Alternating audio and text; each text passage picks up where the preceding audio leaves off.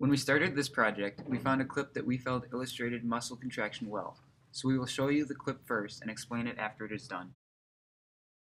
Contraction of voluntary muscle fibers is a complex process which starts with the arrival of nerve impulses at the terminals of the nerves at a special site known as the neuromuscular junction.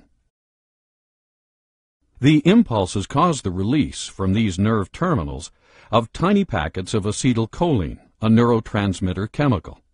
Acetylcholine then combines with receptors in the muscle membrane and generates an electrical wave in the muscle fiber itself.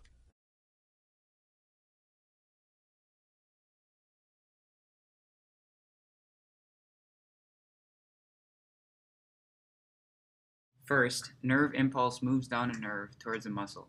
When the impulse reaches the nerve ending, it releases acetylcholine in the synaptic cleft.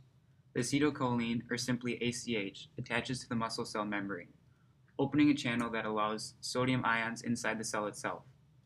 This step only occurs if enough ACH is released to allow sodium ions inside the muscle cell.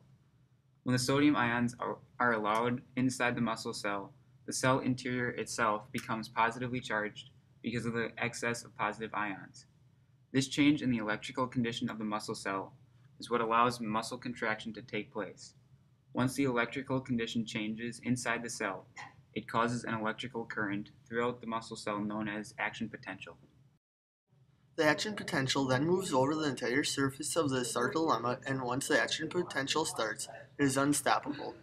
Then positive calcium ions are released from the sarcoplasmic reticulum, of which they bind the regulatory protein troponin, causing another protein, tropomyosin, to move.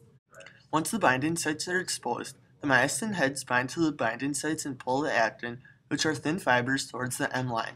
The H zone then disappears as the actin fibers move towards the M line. Once this happens, the sarcoplasmic reticulum immediately pumps the calcium ions out of the cytoplasm back into the sarcoplasmic reticulum, and the tropomyosin and troponin complex again, blocking the binding sites. After this happens, the muscle cell relaxes and waits for the process to start over again.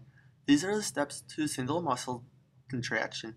Now imagine how complex this process is, with thousands of muscle cells contracting at the same time, and what a wonderful thing this is that God created.